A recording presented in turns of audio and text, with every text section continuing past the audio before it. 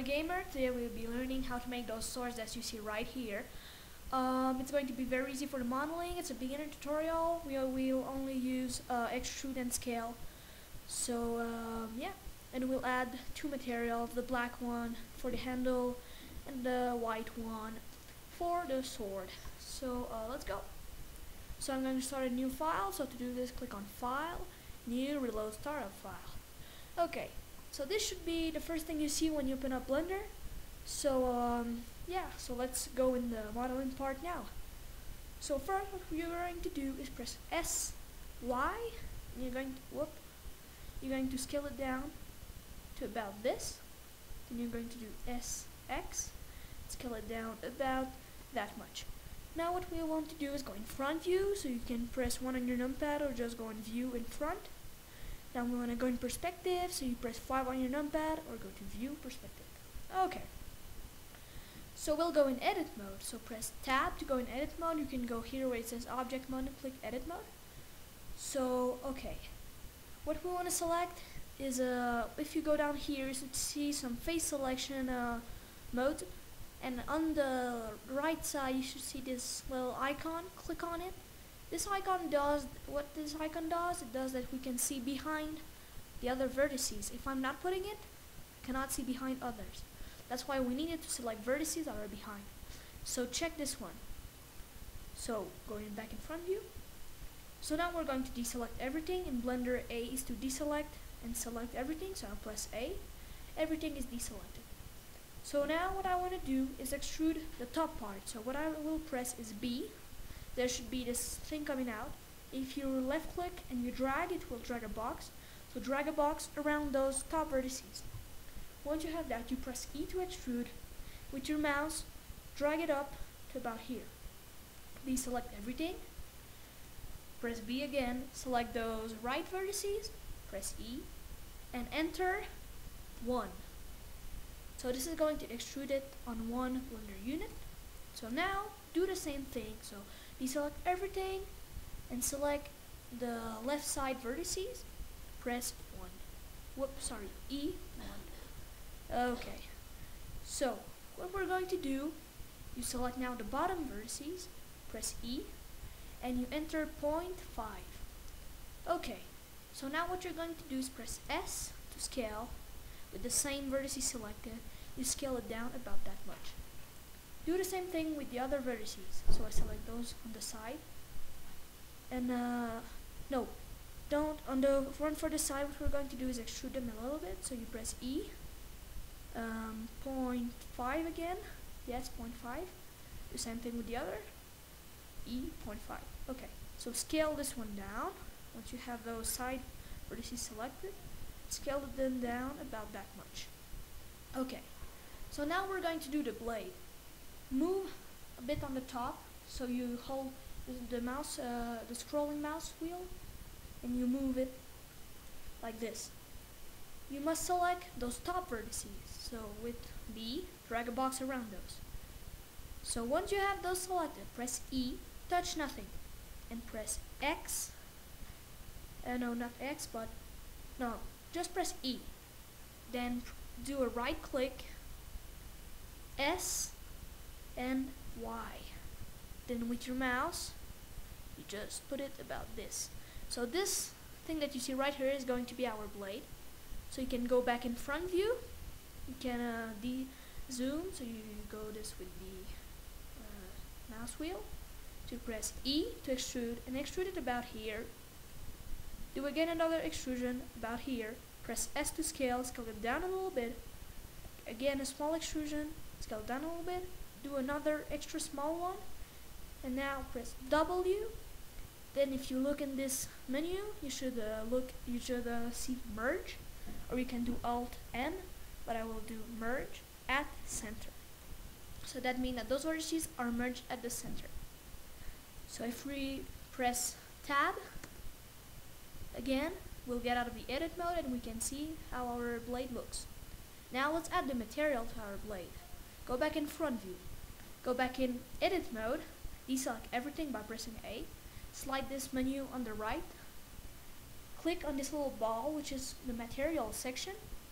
So what you're going to do is press B, select the whole handle part. This is the whole handle part, so you just do this. You drag a box around all those vertices.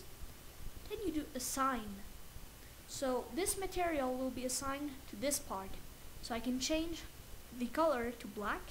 So I click on diffuse, change it to about this. As you can see, the whole sword is black, but we want the blade to be white. So what we're going to do now is deselect everything. We're going to press on this little plus button like this. Then you press new, press B, and select the blade. If you zoom in a little bit, you can select those part here. So now we have the blade selected. What we're going to do is make the material. So you put intensity to the maximum, intensity on specular to about 200, the diffuse color to the whitest you can get. If you scroll down, you should see mirror.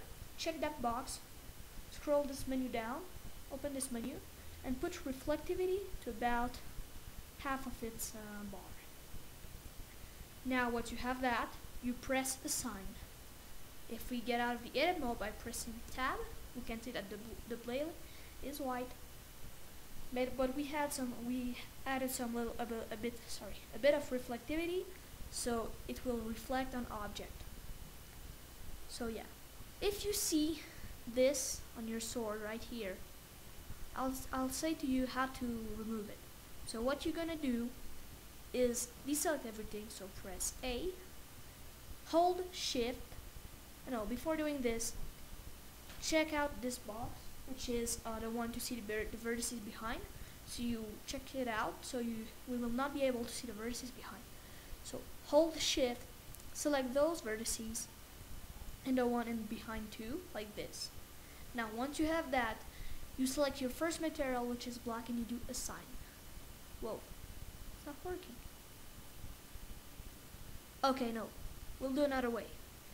So select those face icon right here. Select those faces, this one and this one. Select your black material and press assign. Okay, that works. So if you want, we'll learn how to place them as they were in the result. So what we're going to do is delete our camera. So right click on your camera, press delete, click there, Shift A, or you can go here to add mesh, not mesh, but just add camera. So as you can see, your camera will start not this way, but the other way. So what you want to do is Alt R to reset its position. It's going to be like this now. So you put it about here. And you press R, X, 90. You just, if you want to go in camera view, what you can do is press 0 on your numpad or just click on view camera. Okay. So let's say that this is the view that I want. So what I will do is select the sword, press Y, RY, and I press G to move, X, GZ, about here. And now what I'll do is duplicate this sword, so I will do Shift D. So now it's duplicated, so I'll press GX.